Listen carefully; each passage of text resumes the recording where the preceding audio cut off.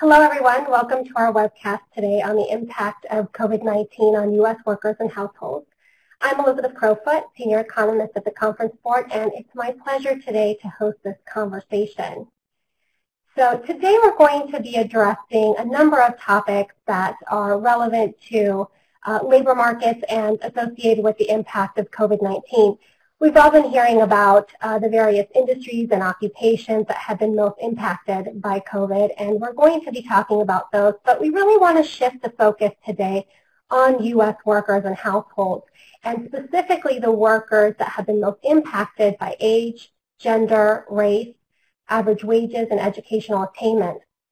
We're also going to be talking about the expected trends in unemployment, wages, and labor force participation rates of these demographic groups, as well as implications of job satisfaction and wage inequality and poverty rates. And it's not noted here, but we're also going to talk about some of the government policies that have been put into place during this time and how the programs are playing out on a more practical level, especially on the state level. And with those issues in mind, we can go ahead and get started, but there are a few housekeeping issues to address first. These are the CEU credits that are available for this program. If you would like to receive the credits, you'll have to stay online for the entirety of the live webcast and place your name, email address, and the credit type that you need in the designated box. If you would like to earn CPE credits, please make sure to click on the 3 pop-ups that will appear on the screen throughout the program. So without further delay, let's introduce our speakers today. So I believe joining us from Michigan today is Michael Horrigan, president of the W.E. Upjohn Institute for Employment Research since last year.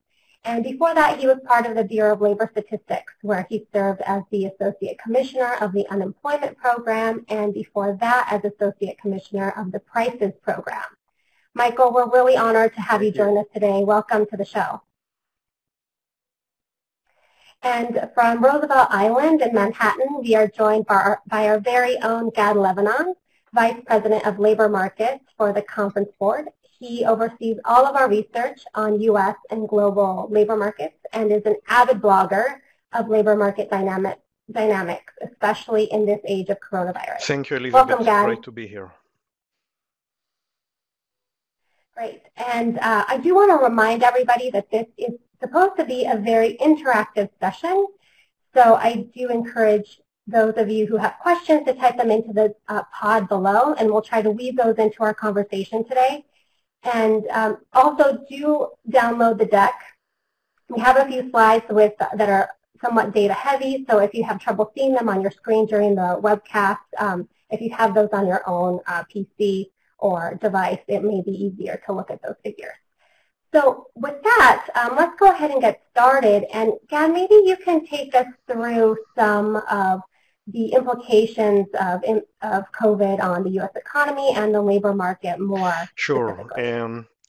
So unfortunately, we are in the midst of what seems like the deepest recession since the Great Depression. And a lot of it, and not surprisingly, is because of the impact of social distancing on several important consumption categories, an impact that is now at its peak because of all the shutdowns and stay-at-home orders. But even after the economies open up, we'll probably see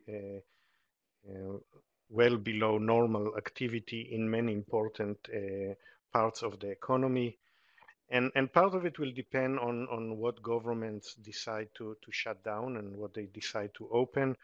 But perhaps even more importantly, in the next year or two, it will also depend on what consumers are afraid of doing and what they are not afraid of. So we are allowed to take flights, but many consumers are worried about taking flights. So kind of what industries will be most impacted, it depends on kind of both the risk of being infected in those consumption activities, but also by how discretionary they are, or how easily can we avoid doing those activities for a year or two. So not surprisingly, a lot of the entertainment, lodging, full service restaurant part of the economy where those are things that have a relatively high contagion risk and things that we can avoid for a year or two. They are probably going to be far from recovered anytime soon. And on top of that, there will be like the second round effects. So in every recession, households have less money and less confidence to spend, and businesses as well, when they have to lower spending when the revenues go down. So there'll be much less spending. It happens in every recession, and this one it will happen too. So that means that sorry, that means that in many industries like manufacturing.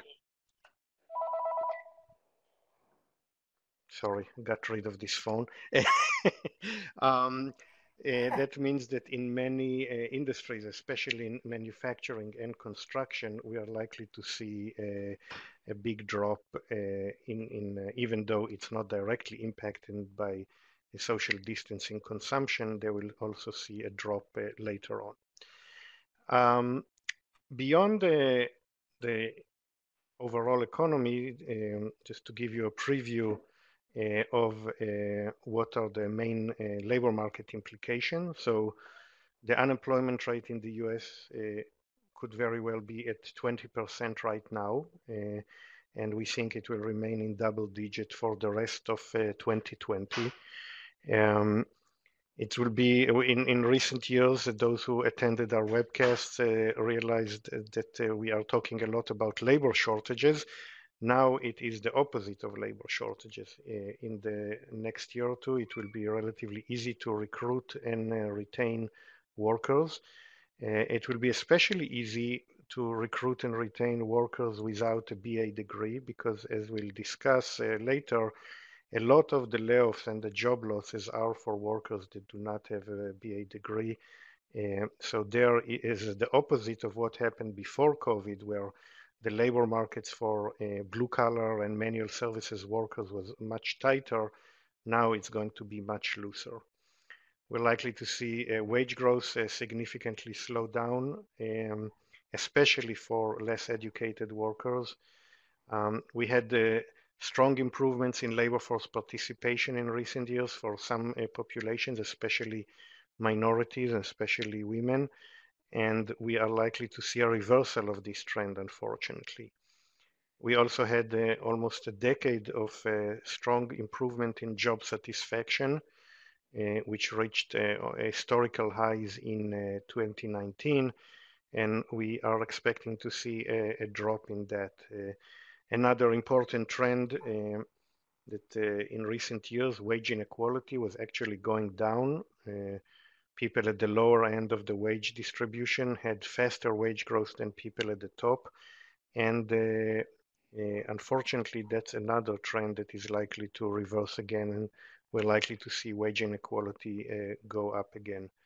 For many employers, we were focused here on workers, but for many employers, this period employers that are still hiring. That's a period where it's relatively easy, as I said, to recruit and retain and also upskill their workers, require more education, more experience, and less pay when they offer new job openings.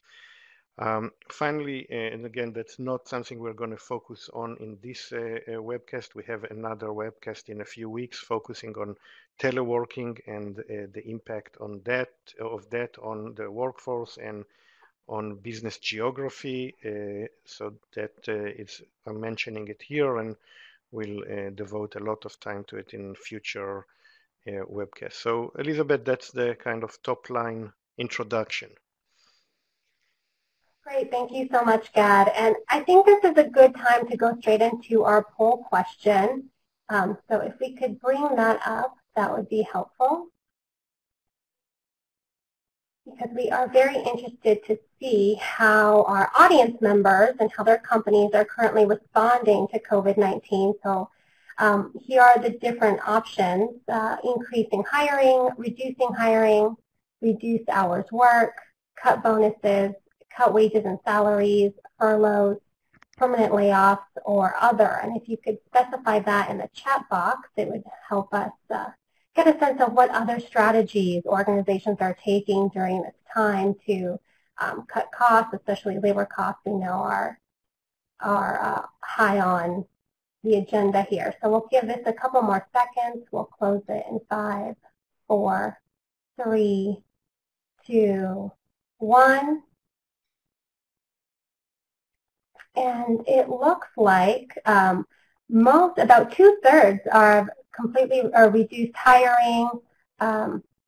We have about a quarter that have reduced hours worked and cut bonuses, close to a quarter cutting wages and salaries, about 30% furloughing, only about 20% doing permanent layoffs. Mike, I'll go to you. Do you have any reactions to this of how companies are navigating this COVID I'm actually going space to talk right about now? an option that's not there, which is work sharing, especially under the provisions of work sharing. As we reopen the economy, as firms start to hire back up, one of the things that is an option for companies, and what we have found is that a lot of companies don't necessarily know about this, is that they can use work sharing to offer reduced hours, bring people on board, and the folks who have reduced hours can then receive unemployment compensation, including the $600 federal benefit. So it's in some ways, I think, as a policy response, that may be a win-win situation for both firms, getting their valued workers back, and for employees in terms of income protection. Great, yeah, that's definitely something that employers should know more about, and hopefully they can take some takeaways from this webcast. Gad, did you want to add anything, any reactions? Sure, yeah. First of all, there was a question here that the numbers add up to more than 100%, and someone wondered how that could be. It's because we allowed people to select all that apply, so some people chose more than one option. That's why it's much more than 100%.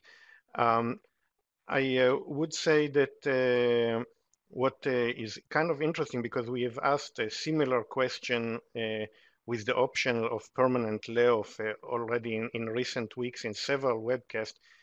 And I kind of, if I remember correctly, we're seeing the permanent layoff option tick up a little, which is not surprising, I think, in many due to the second round effects. There are some companies that didn't lay off immediately, but they realized that their revenues are going down, and they are slowly, more and more companies are starting to lay off people. Yes, I think you're absolutely right about that. Permanent layoffs are starting to tick up. And if we could go back to the slide deck, please. I think it's really starting to impact the job outlook for a lot of consumers and people. What we're looking at here is the present situation index from the Conference Board, and it really shows how the job outlook has plummeted in April. You see that those people that responded that jobs are hard to get really skyrocketed, and at the same time, those that responded that jobs were plentiful took a nosedive. So it really goes to show that the financial well-being of households is really driven by their employment situation. So to the extent that people don't have jobs or they don't feel good about their personal finances, they aren't going to be willing to spend. And that really begs the question as to, are workers and consumers going to be ready to kickstart the economy once economies do start to open up? And there is some positive news because laid-off workers are somewhat optimistic about returning to work. This is a poll from the Washington Post that was conducted at the end of April. And it shows that about 80% of those that have been laid off do think they're going to be rehired by their same employer. So it does bode well for at least the sentiment or how workers are going back into the economy. However, the longer that temporary layoffs last, the greater possibility that those are going to become permanent job losses. So there's already been reports of some companies initially doing temporary layoffs and those becoming permanent. So that's something to watch in the coming weeks. And then, this is really where the government has been stepping in to really cushion the blow for workers and consumers. And it's trying to, the policies that have been put in place are intended to bridge the gap in incomes and spending. So these are some of the policies that have been put in place. First, we've got the direct stimulus payments to individuals, part of the CARES Act. Also, the expansion of the unemployment insurance system, which I think is really the hallmark of all of this support. It does provide an extra $600 a week on top of what states are already providing. It extends benefits an extra 13 weeks beyond the typical 26. It extends eligibility to workers that traditionally don't have this type of protection, so independent contractors, gig workers, and the self-employed. However, there is still a large proportion of workers that have been unable to access the support. Many of them are eligible but have not applied because state systems are overwhelmed. They don't have enough staff to process all the claims that have come in. A lot of online technologies that the states are using are archaic. So it's really causing somewhat of a burden on these state systems. And another implication is that many low-wage workers are actually earning more on unemployment than they were while they were working in their previous job. So this new system or new benefit package is really changing some of the incentives as to how workers choose to go back to work, or if they will, once the economy starts to open up. Another program is the short-term compensation work sharing program that Mike just mentioned. It does allows employers to cut hours, and those workers are still eligible for unemployment insurance.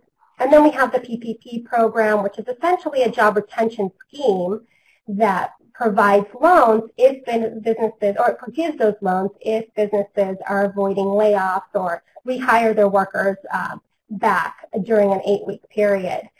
But the issue here is that this program really isn't compatible with some of the generous unemployment benefits that are now available. So if businesses do offer their employees their job back, they can no longer collect unemployment insurance payments. So it really puts, there's a lot of questions here. Do employers ask their employees to come back and earn less money and put themselves at risk for contracting the coronavirus if there's still an issue, especially in like restaurants, for example? And businesses want to retain that employer-employee relationship and stay on good terms with their workers. So it begs a lot of questions. So in that sense, recruiting workers back to work that are receiving these unemployment insurance benefits may be difficult in the short run. And Mike, maybe you can walk us through some of the trends in unemployment insurance and how that relates to what we're talking about here with the government support systems. Just one quick comment on the different provisions that you just outlined. one of the things that we're talking a lot about now here in the state of Michigan is whether or not there's a possibility of having wage subsidies to employees when they come back so as to sort of reduce that difference between what they're earning on UI versus what they would earn, especially low-wage workers, what they're earning back in their prior job, and whether or not that's possible under the provisions of the CARE Act. What I want to talk about just for a couple slides, just some trends that we've been following at the Upjohn Institute. We've been doing kind of a weekly series and looking at initial claims for unemployment insurance, both at the national level and then at the within the state of Michigan. So in this particular case, basically that surge began the week of March 15th. And it really hit a maximum in the second week at 6.9 million. So we still have a lot of new claims for unemployment insurance, but the trend has been falling in recent weeks.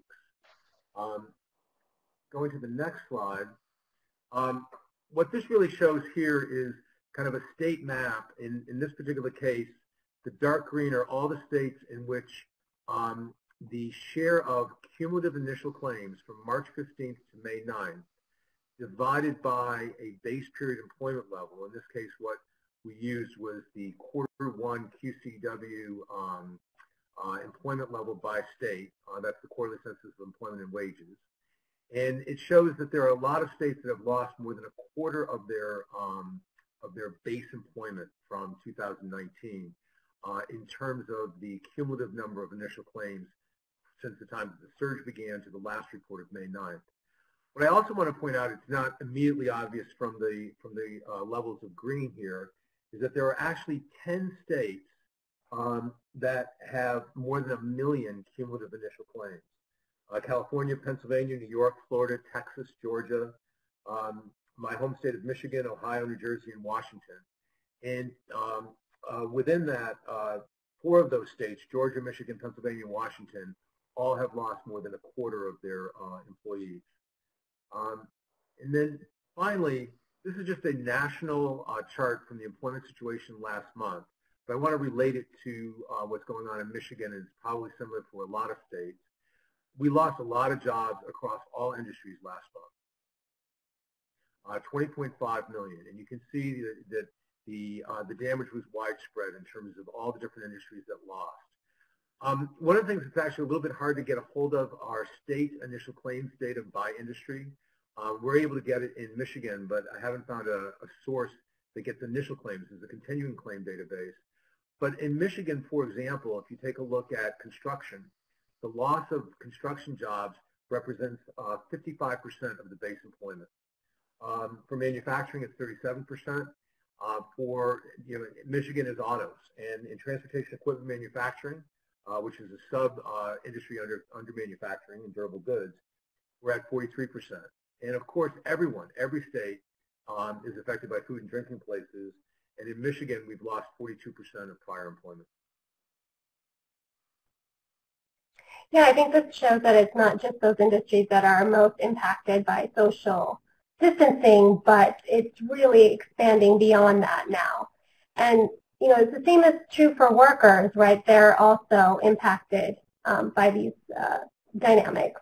Gad, can you take us through some of the demographic groups that are having the most impact? Yeah, so what we did in order to see which types of jobs and which types of workers are more likely to remain laid off for quite a while, we divided all employment in the US into a group of 2 groups. One group, those that are most impacted by COVID-19 in the context of social distancing. So that's 39 million workers or jobs, versus the rest, which is about 118 million. And the most impacted, we looked at entertainment, travel, lodging, food services, some parts of healthcare and personal care, some parts of retail sales, transportation, repair, and housekeeping. And then we wanted to see how those 2 groups are different in terms of demographics. Which demographics are more likely to suffer more as a result of the layoffs? So one thing is, and Mike is going to talk more about it in later in greater detail, that in our 2 groups, the there are 78.4% in the most impacted group that don't have a BA versus 57% in the other jobs. So a much lower education attainment level. Also, we see that there is a much higher share of part-time workers in the most impacted occupations. They are much younger. 22% of the most impacted occupations are people aged 16 to 24 versus 9%. For others, they are much more likely to be women than men. And in particular, Hispanic women, there the concentration in those impacted occupation is double their concentration in the rest of the economy. A lot of it is because of the big category of maids and housekeeping, cleaning, where Hispanic women are almost half of all workers in the US in that category. There is a question here about the black workers, and therefore black men are not particularly concentrated in the impacted occupations, but black women are. So that's another category that will suffer more than most. And we already see in the April numbers of unemployment rate, we also see there was a big jump for both for everyone, but the Hispanic group is more than any other group, ethnic or racial group. There was a very large jump there, especially for women, as expected. And when we look at it by education, again, there was a modest jump for people with a BA and above, but a very large jump, especially for people without a high school degree. It's already over 20%, the unemployment rate. So again, very large variation, and what that could create impact is some disturbing trends that have been going on for quite a while in the US economy. So what we see here is the share of men 25 to 34 who live at home with their parents or grandparents by education group. So you see in the blue line, so that's the share of men 25 to 34 without a BA, and almost a quarter of them are now living with their parents. It's a much sharper increase than for people with a BA. So the further deterioration in the work prospects for those people is likely to continue this trend and make it even more extreme. Now, for a lot of people, parents and children alike, that's not such a bad outcome, but it does have some negative implications, especially when you think about labor force participation. So that's again the labor force participation rate for men aged 25 to 34, and you see that while there's been a drop in both people with a BA and not a BA, the drop for people without a BA have been much more dramatic, and a lot of it is because many of them are living with their parents, and then they are less committed and in less need to be working all the time. So, so those trends are likely to become even more extreme now that the work prospect for people without a BA is getting much worse. I think that this trend in particular really resonates with people that are in our audience on a personal level. And it really shows that there are extreme differences by educational groups. And Mike, turning to you, maybe you can take us through some of the differences in education that are required for different types of jobs now, especially, and how that's changing due to the pandemic. Sure. So one quick note, when I talk about education in these slides, it's a particular classification system. The Bureau of Labor Statistics looks at what is the typical education and training that is needed to enter an occupation. So if you look at any occupation, you'll have people that upgrade their education over time. but this is looking at the entry education that is needed. And based on that classification system, there's a rather unique data set coming out of Minnesota. When folks are entering into unemployment insurance, one of the things that they, in the intake form that they report is their occupation. And Minnesota actually publishes the data by occupation on a weekly basis. And so what I've done here is I just took a look again at starting with the surge from March 15th to May 9th. I took a look at all the claims by major occupation groups, and then I divided it by occupational employment. So for example, food prep and serving related, the share of claims out of the employment for that occupation is 41%. And you can read down the list, there's some pretty high levels. It's a little bit akin to an unemployment rate for the occupation in terms of the percent of risk, the percent of the occupation that ended up being laid off over this surge period. Construction and extraction, 35%, for example. And what you kind of see here, and I'm going to go into more detail in the next slide, is that typically occupations that require more education seem to have a lower percentage of their workers who have been laid off, partly because of what Gad was talking about in terms of the ability, for example, to telework. So let's go into more detail. What I've done here is I've just taken a look at that classification system and basically took a look at the percent of employment that is in different levels of educational attainment in those occupations. And basically the ones in yellow have the vast majority are post-secondary non-degree award, associate degree, bachelor degree, or higher that are in that occupation. These are all the ones in yellow are the ones that BLS says are classified as having a post-secondary degree award, associate degree, or higher to enter the occupation. The ones in green are some college, no degree, high school, or less to enter the occupation, such as food prep, building and grounds, personal care. The one that is what I would call a mixture occupation is healthcare support occupations. There's really a high percentage that are in both post-secondary and above, and some college below. So I actually ended up labeling those occupations separately as a mixture occupation. But with that classification scheme in mind, the next slide is actually going to be a little bit easier to read. But I just sort of, what I really want to point out here is that what I've done is I've taken a look at employment in May of 2019, which is from the Occupational Employment Statistics Survey. And then next in the following column in yellow is the cumulative initial claims in those occupations. And then I did the same in green and the same in gray. So what I'm really doing here is I'm sorting the occupations by their typical education level. And to summarize across all of the ones in yellow and green is this result here.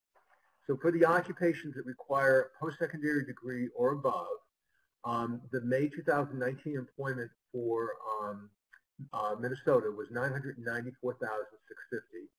The cumulative initial claims for those occupations was 142,000. So in other words, in May of 2019, those occupations comprised 34.5% of total employment. And in terms of the surge, they represent about 25% of initial claims. If you go down to the occupations that in green that require some college, no degree, high school graduate or less, you'll see that although they represent 60% of employment in May, they're actually at 69.4% of initial claims. So there's initial claims being made by up and down the educational attainment distribution. So it's not just low-wage workers, but lower education workers, but workers that are in occupations typically require less education tend to be overrepresented in terms of initial claims.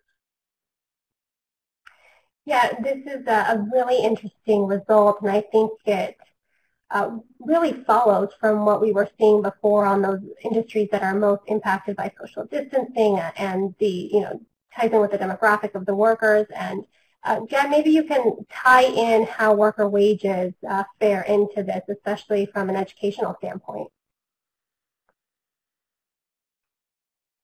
Sure. So And by the way, there was a question there whether veterinarians are a part of healthcare, and the answer is yes. That is also part of the healthcare category. So I don't think that grooming of animals is a part of healthcare, but making them healthy is. Anyway, when we go back to wages, so before the COVID, we had a very unusual period in the history of the US labor market in terms of wage growth. So you see here, we kind of divided employment into two groups, management, professional, and related. So that's 40% of employment, almost. Most of the people, the high paid and the people with a BA are in that group. And then all other occupation in the blue line. And in recent years, it was the only period, at least since the 80s, where the blue line was significantly above the red line. So you saw in the blue line, it was already growing very rapidly in recent years, well above 2007 rates, whereas for the management and professional, the improvement was much more modest. We think that this very unusual period, which also contributed to the decline in wage inequality, is going to completely reverse now.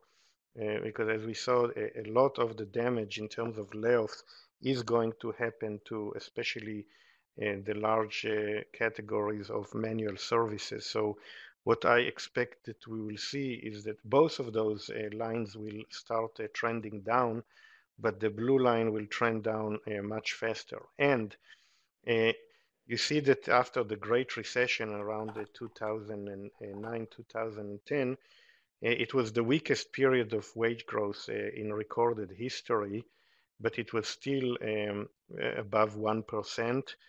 If we want to go to a period where it was consistently below 1% or even zero, you'll have to go all the way to the Great Depression. But I think now more than any other period since the Great Depression, we are likely to see a negative wage growth. I think it's still not going to happen, but we may get very close to zero wage growth overall, especially for new hires, especially for people who are entering the labor market.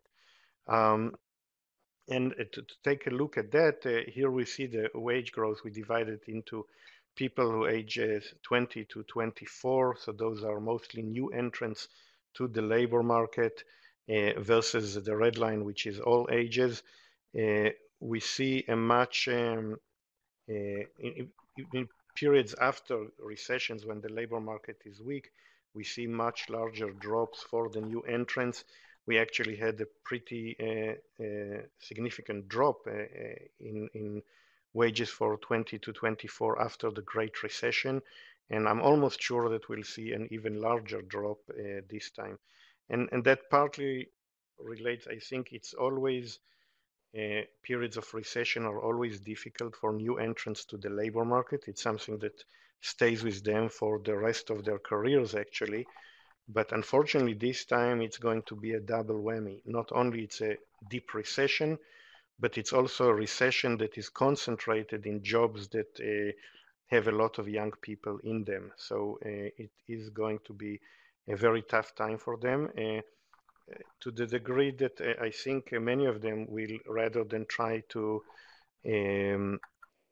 find a job in that time, they may actually try to increase their education. That is, if universities and colleges ever open up again. But we've seen an increase in educational attainment as a result of the Great Recession, and we may see that again now. Yeah, so that's.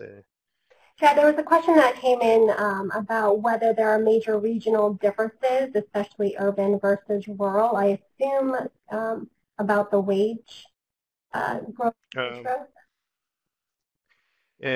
There were some, so for example, the Pacific, the California, Oregon, Washington, that was an area that, as well as New England, those were areas that saw especially strong wage growth before COVID. I think where we will see the biggest drop in wage growth are in the areas that are more impacted by the current crisis, in particular areas that have a lot of exposure to areas that are vacation destinations like Las Vegas, Orlando, and many others. Those are areas where the drop in the employment is going to be especially dramatic, and unemployment rates are likely to be especially high, and that's where wages are likely to drop the most. Mm-hmm. Thank you. And I do apologize. It seems like we are having some technical issues with our question pod. So bear with us as we try to fix that. But if we can go ahead and move on, we did mention that, with the unemployment schemes being what they are and being very generous, it does impact certain incentives, and there are some differences across states. And Mike, if you could give us a better sense of how this unemployment insurance program is really playing out at the state level, I think that would be an interesting case study to take into account here. Absolutely. And, like everyone else, I was very interested in trying to figure out what the impact of the $600 federal benefit on top of the usual average weekly benefit provided by the states. So what I decided to do, and this required just a little bit of setup, is I decided to take a look at the structure of unemployment insurance payments in Michigan in terms of who is qualified to get those payments when they're laid off, and what those payments would be based on not just the eligibility, but also what the provisions for weekly benefits that are made in terms of your salary.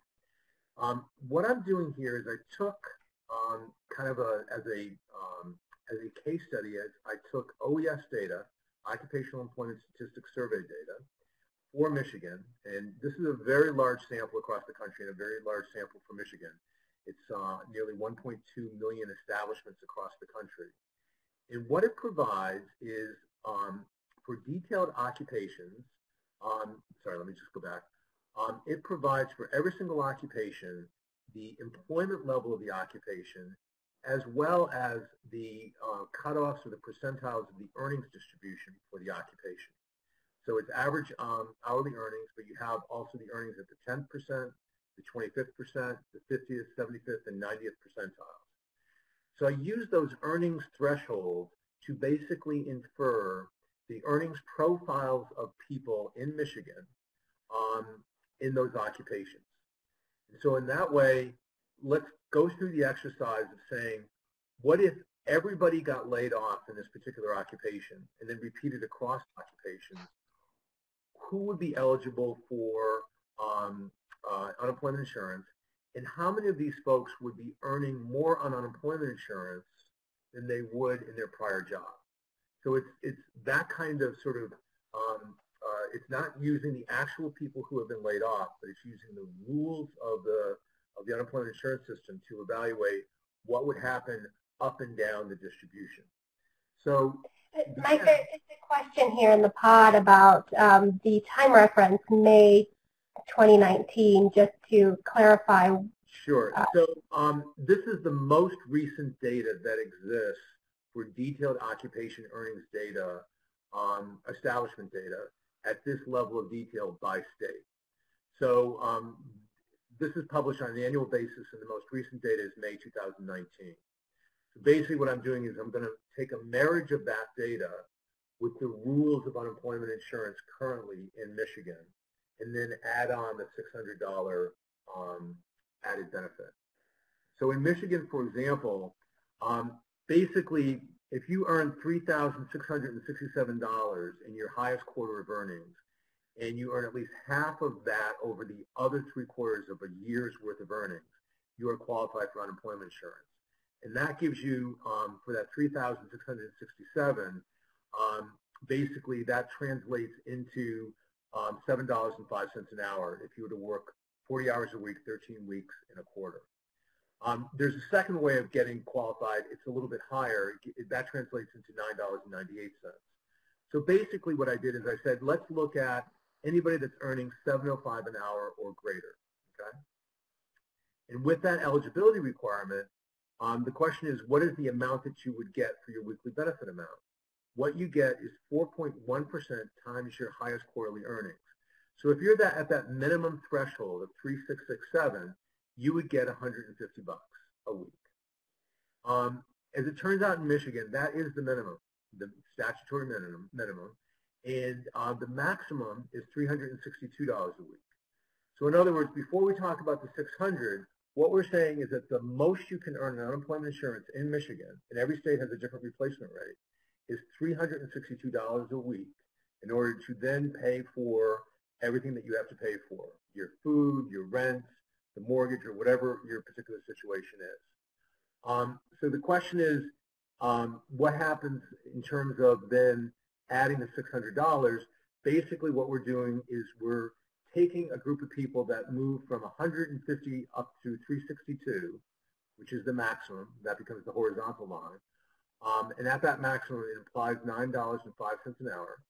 And we are going to add 600 to that group, shifting the line up so that at the maximum, you're actually it is equivalent to earning $24.05 an hour. So with that kind of in mind, what I did is I said, all right, what percentage of employees in various occupations earn less than $24.05 an hour, and what percent earn more than $24.05 an hour? I don't have that lower level of $7.05 because the state minimum wage in Michigan is $9.65. So I just basically cut it off at $24.05. And you'll see from management occupations, 10% earn less than $24.05 an hour. Again, this is assuming that folks are working. This is an average wage per hour. So I don't have any information from OES on the number of hours worked per week or the number of weeks worked per year. I just have an hourly wage associated with the occupation.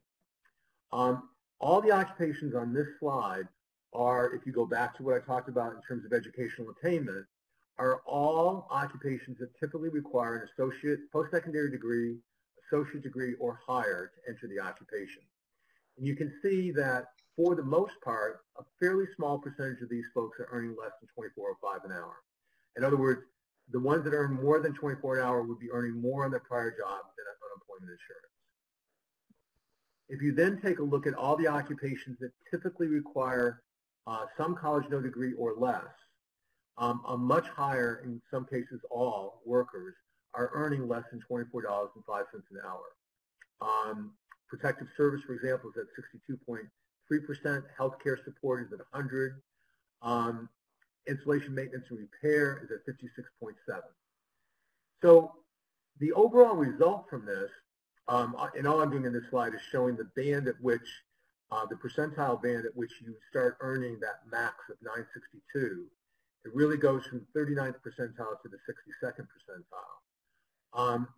The kind of overall conclusion is that in Michigan, with 4.3 million employees, 2.7 earn less than 24 an hour, or 62%. The average weekly earnings on UI among that group is $897.75. In other words, not everyone's at the max. There's that sliding scale up to the max. And the average weekly earnings on the prior job for those same workers would have been $598. So it is a ratio of UI earnings to the prior job of 1.5. And what we're basically saying is that, yes, people are earning more than on their prior job, but it's probably not the same degree that people think it is in terms of that ratio. And it's basically protecting workers who are in lower wage jobs. And also, it is a way of providing income support to accomplish social distancing objectives that have been in place, at least in Michigan, until the end of May.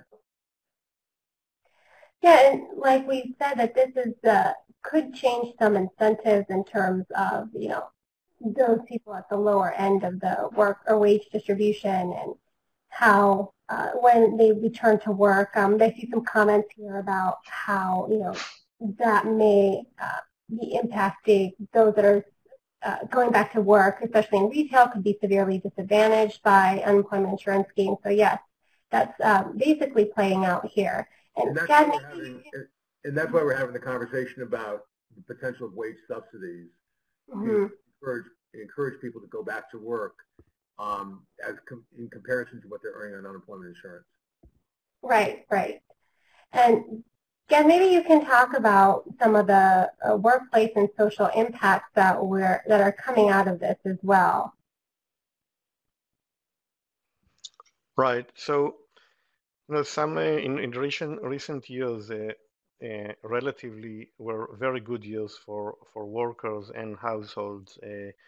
One example is the Conference Board has been doing a job satisfaction survey since the 80s, and we've seen in 2019 was the ninth year in a row where we've seen an improvement in job satisfaction. A lot of the job satisfaction improvement was a result of factors that are very much related to the labor market, like satisfaction with wages, satisfaction with job security, satisfaction with growth opportunities. And we in November we're going to do this survey again, and I suspect that in 2020 we are likely to see a drop in that because wages are likely to go down. People in general are more of them would be stuck in jobs that they don't really like, but they have to take because there are no other jobs. So we may see a drop in job satisfaction and perhaps in employee engagement as well. One potential silver lining here is that, and which we don't know the impact of, is the impact of working from home. So we have a much higher share now of people working from home. Maybe that will offset some of the drop in other elements related to our work. We'll have to wait for November to see. Yeah, there are some questions coming in about the job satisfaction. Oh, I'm sorry, I didn't mean to cut you off. Sure. It's about the standard question. Is there one standard question that results in the job satisfaction score, or is there a number of underlying questions? Is one question. So the way we measure, so we have about 23 or so elements of job satisfaction. One of them is a question about overall job satisfaction, which I show you here, but there are other elements that I briefly talked about. So for example, satisfaction with wages, job security are the ones that we've seen the strongest improvement in the past decade, and that's where we're likely to see the largest drop moving forward. Let me scroll and see. And there's another question on whether we have job satisfaction information by earnings level, whether it's full low wage versus higher wage. We do have by household income, and in general, the satisfaction level of people in high earning households is higher. It would be interesting to see if the drop that we're likely to see is it coming more from the lower earning household. We will know more in November. Yeah, there's a comment here that maybe if people are forced to come back to the office and take a subway when it's still infectious, maybe they will be less satisfied with their commute to work. I think that could have an impact. We don't have this by industry or occupation, unfortunately. Okay, another thing that a positive social development in recent years was the drop in wage inequality. In this chart, we see the ratio between the 90th percentile and the 10th percentile of wages, and the ratio between the 75th and the 25th. Both of them were kind of on a downward trend in recent years. And as I mentioned earlier, I expect this to start growing again as the people at the lower end are going to be more impacted. And finally, what's happening in the labor market in wages has a strong impact on poverty rates. So in this chart, we show the poverty rates in the blue line for everyone, for the entire population, and we've seen a drop in recent years. But the drop was much more meaningful for the Black and Hispanic population, where poverty rates reached all-time lows. Again, I suspect that with the current developments, where the people at the lower end of the income distribution will suffer more, and especially people of color, we may see a reversal in that trend, that it will push them below the poverty threshold, even though for the time being the generosity and scope of the unemployment benefits and the direct support are making up for a big part of the drop in wages, but who knows for how long that yes, that would definitely last. Up to the whims of our policymakers and how long the pandemic could last. And Mike, before we sign off, just wanted to give you the floor if you have any other comments you wanted to make or reactions to some of these more social implications. Have you seen any information by state or other? So one of the things I wanted to mention, it's a group I'm starting to look at right now, so I don't have any firm results, although I have some hypotheses as to what I'm going to find. But if you look at the employment situation last month, what you'll notice is that the increase in temporary layoffs, unemployed folks who are on temporary layoff, was about 16 million. And these are folks that were laid off. It does not matter if they're searching for work or not. The critical ingredient for unemployment is whether or not they're expecting recall. If you take a look at the very same period of time and just compare it to the administrative data coming from unemployment insurance, over that same period of time, there's about 26 million people who filed for UI. Now, these are two different, one's administrative, one's a survey. But the point is that it would seem as if there's a lot of folks that lost their jobs from March to April who are out of the labor force. And those folks might be the most vulnerable in terms of what the impact of the pandemic crisis has been on individuals.